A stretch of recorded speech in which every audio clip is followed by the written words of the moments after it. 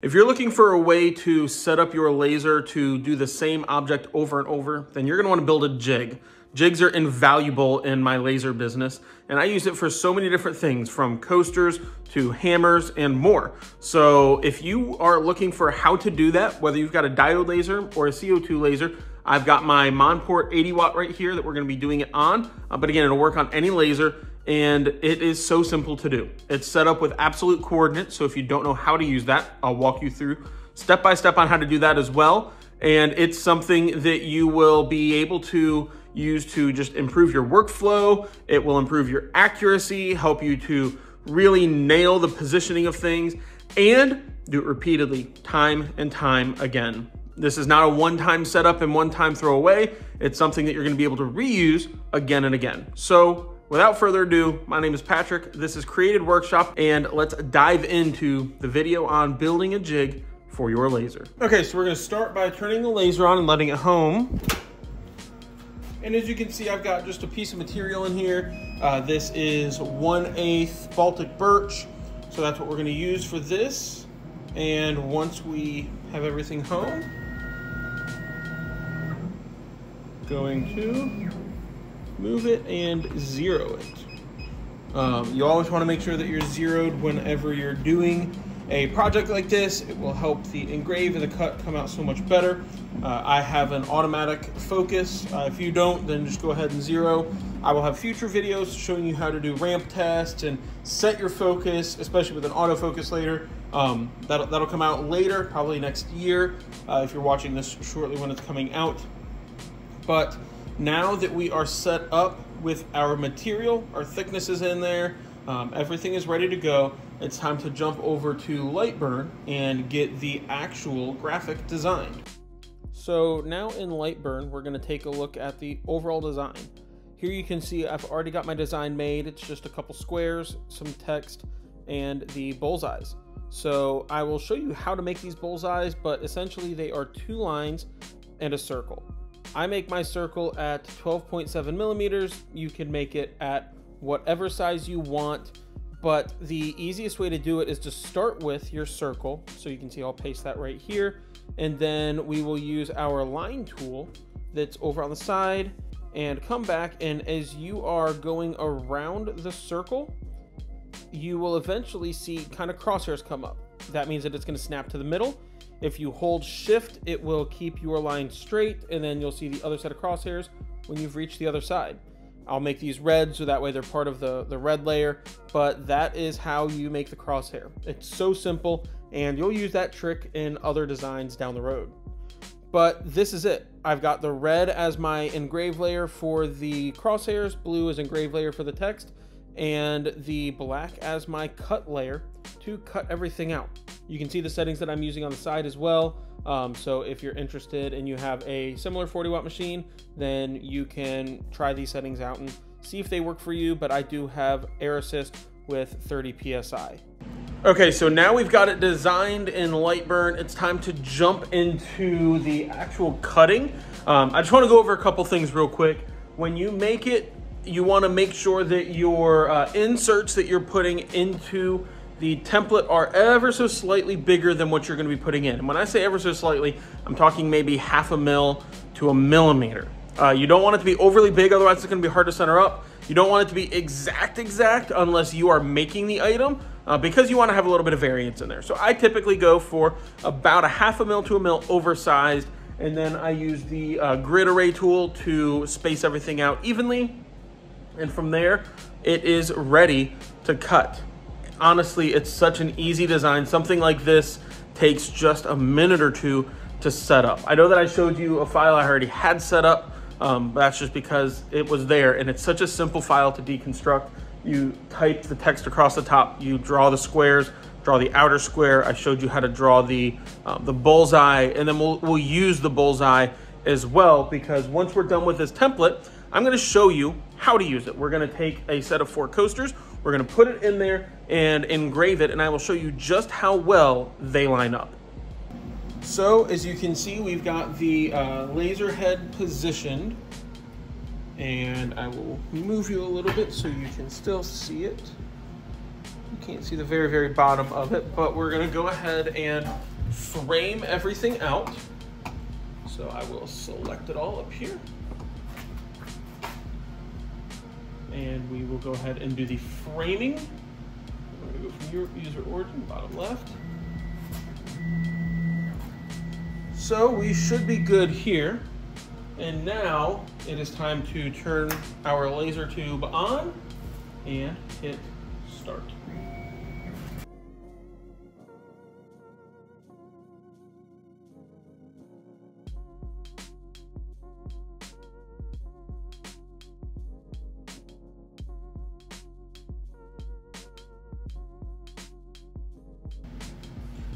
Okay, so we will move the laser head out of the way and then take a look inside. You can see it engraved and cut out right here. All those pieces just stay in there, and this is our template. The engraving is nice and dark. The crosshatch is also nice and dark. That's exactly what we want. So I'm gonna go ahead and get the plywood out of here, and we will go on to the next step. Now, this step requires a little bit of back and forth with Lightburn and with the laser. So we're gonna start by just putting in the laser, or the template, and I'm gonna use some neodymium magnets to hold it down. I'm gonna swap out these magnets down here so I can have one on each corner. This Baltic birch has a little bit of warp to it, so we're just going to set it like this. That way it'll help us get everything set up in the next step. So now we're going to jump on over to Lightburn, and I will show you what we're going to do next. You'll want to start by selecting everything and making it a tool layer. And then we're going to go ahead and group it so nothing moves independently from each other, at least for now. We're going to change that in a minute. Change your laser from user origin to absolute coordinates. And then what you're going to do is scroll in, choose your laser position tool, and pick the center of one of the crosshairs. Now, we are off, as you can see. And if you have a Lightburn camera, then you might be able to line this up pretty easily. I have one, but I want to show you how to do this without that. So we're going to take our magnets off, and then we're going to come over here and line that up essentially as best we can with our laser, with this center. So we've already zeroed our material, which is a necessary feature here. You have to have your red dot laser perfectly aligned with where your laser beam is going to hit in order for all of this to line up. But once we click the center in Lightburn and we line up the center here, we can then go back to Lightburn and click on the center of the other crosshair. That's why you put two, and they just have to be in the same spot in Lightburn as they are on the piece. Honestly, they don't even have to be in the same, they don't have to be, as clean as I made mine. I just do that for aesthetic purposes. But now we're going to move this down so it's level, and that looks good. We can now put our other magnet right there. And then this part isn't necessary, but whenever I finish aligning the second one, I always go back and verify I did not mess up the alignment on the first crosshair. So I'll go back over here in Lightburn and click the middle. And I'll scoot that down ever so slightly. And now we're aligned. So we're gonna jump back into Lightburn and finish up aligning our different graphics that we're gonna be putting on these slate coasters. Now, once you are back into Lightburn, you're gonna wanna take and ungroup everything so you can regroup just kind of the core components. And then we are going to not group the internal squares. That's because we want to lock that shape. What that means is each individual square you will still be able to align to. When it's all grouped together, you can't do that. It also means that nothing's going to move. So here I'm selecting the graphics that we're going to engrave, and I am centering them in each one of these squares, and I don't have to worry about moving anything because, again, the shape is locked. Now I typically will size these at about 85 to 89 millimeters for each one, sometimes a little bigger or smaller depending on the specific graphic. As you can see here, I'm shrinking the love graphic just a little bit so that way it'll fit better. And that is going to do it for here. I'm going to jump over into my cut library and choose my slate setting, which you can see on the screen is 300 millimeters a second at 20% power. Now we are ready to engrave. So now that we have the file set up in Lightburn, we've locked everything down so none of our components move. We've centered up all of our graphics. It's time to move the laser head out of the way. We're going to get these lined up inside of here.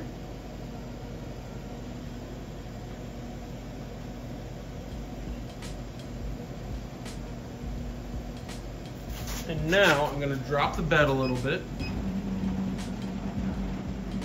so that way nothing runs into the coasters, because we need to make sure that we zero against the coasters. Don't forget that, because remember, you are currently zeroed against the plywood and you're not going to be engraving on plywood.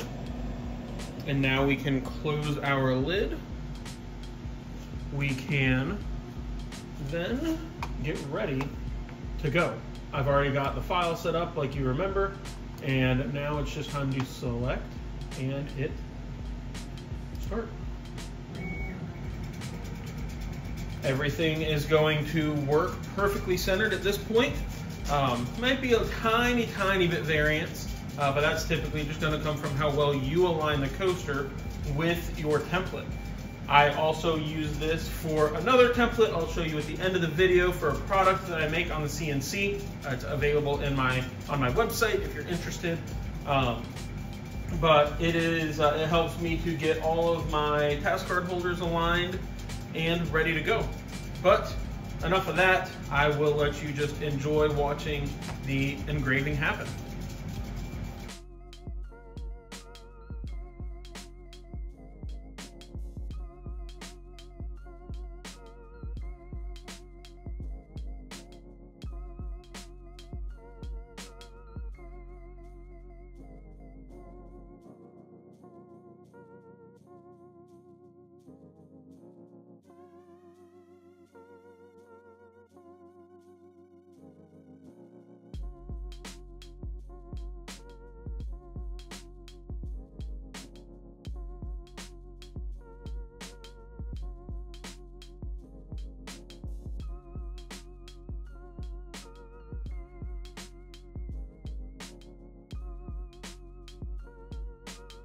Okay, so let's take a look at the coasters. We'll flip this up, move the laser head back, and these look fantastic.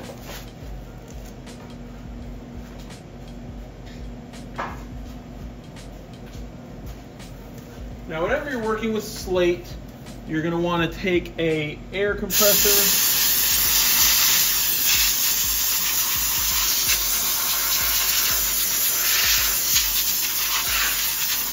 and blow the slate off. That will just really richen up the engrave. I don't use any finish on my slate coasters.